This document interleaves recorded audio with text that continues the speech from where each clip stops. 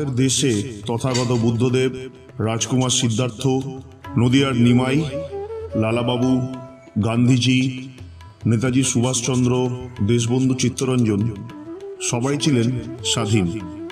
স্বাধীনতা কখনো এস্টাবলিশমেন্ট সহ্য করতে পারে না। সহ্য করতে পারে না বলেই তারা সবাই এস্টাবলিশমেন্টকে অস্বীকার করে গৃহত্যাগ করেছিল। মৃত্যু যেন আর মৃত্যুই রইল না। মনে হলো জীবনেরই আরেক মহাপ্রকাশ যেন মৃত্যু। মৃত্যুর মধ্যে দিয়েই যেন জীবনকে সম্পূর্ণ করে পেতে হয়। কোনো সাংসারিক প্রয়োজনের তুচ্ছতা দিয়ে নয়, কোনো লৌকিক সম্বন্ধের ক্ষুদ্রতা দিয়েও নয়। জীবনের চরম সার্থকতা একটি মাত্র যোগে, সে অমৃতের যোগ।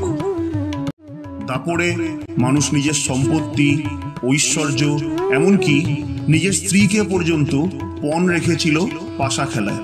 একালেও মানুষ নিজের চরিত্র, সততা, এমনকি স্ত্রীকে পর্যন্ত পণ রেখে এক বিচিত্র পাশা খেলায় মেতেছে। কিন্তু এই দুর্নিবার আকাঙ্ক্ষার সমুদ্র পেরিয়ে সে পেয়েছে কি কোনো অমৃত কিংবা শান্তির সন্ধান?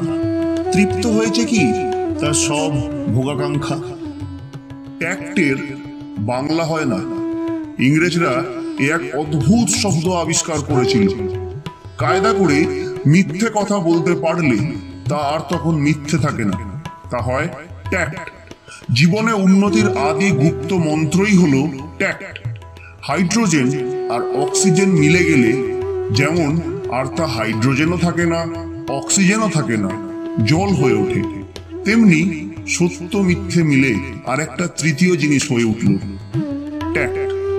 যে তা জানে না সে সারা জীবন কেদারবাবু হয়েই কাটায়, আর যে তা জানে সে হয় শিবপ্রসাদ গুপ্ত। টাকা দিয়ে যাচাই হতে লাগলো মনুষ্যত্ব, ধর্ম, পাপ, পুণ্য, ভালোবাসা, স্নেহ, মমতা, সব কিছু। টাকাই হলো ধর্ম, টাকাই হলো মোক্ষ, টাকাই হলো কাম।